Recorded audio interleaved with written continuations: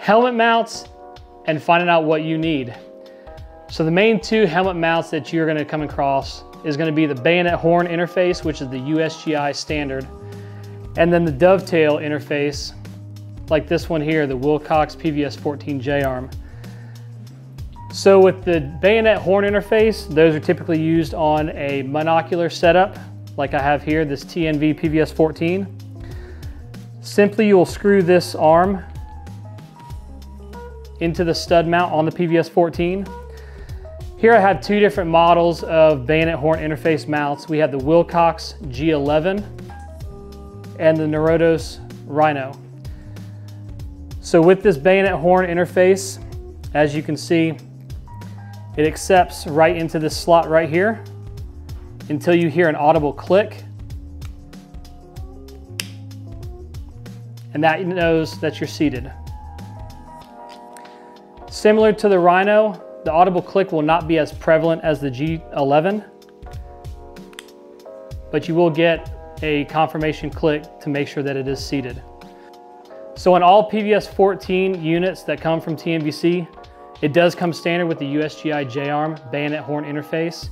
So the only thing you will need to mount it to a helmet is going to be either the G11 or the Neurotos Bayonet Horn interface mount. Another mounting option for the PVS-14 is going to be the Dovetail. So right here we have the Wilcox PVS-14 Dovetail arm.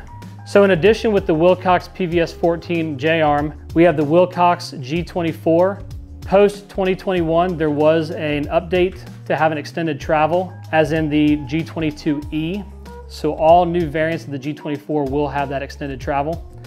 Another option is the Neurotos Low-Stow USMC push button configuration, which is also a dovetail interface.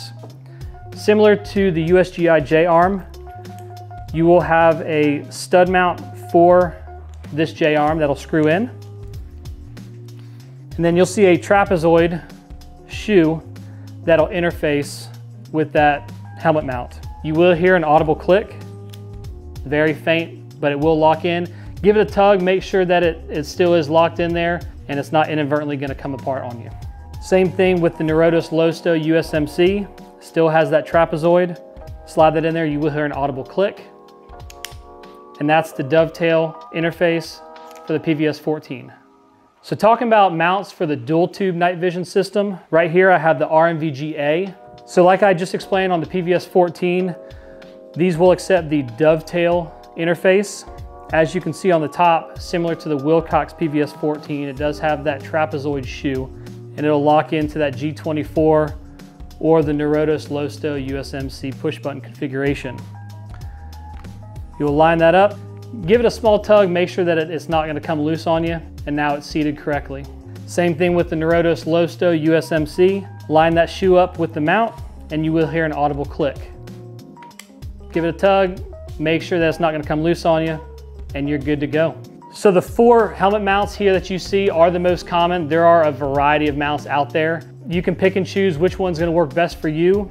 All right, with all these options, we absolutely recommend having some sort of retention device for your night vision in case it inadvertently gets dislodged from the mount, you trip, you fall, end up coming in and out of a vehicle or hit it on a branch and it pops off. It's a lot better to have a inexpensive retention device than potentially damage or destroy your 10,000 plus night vision device.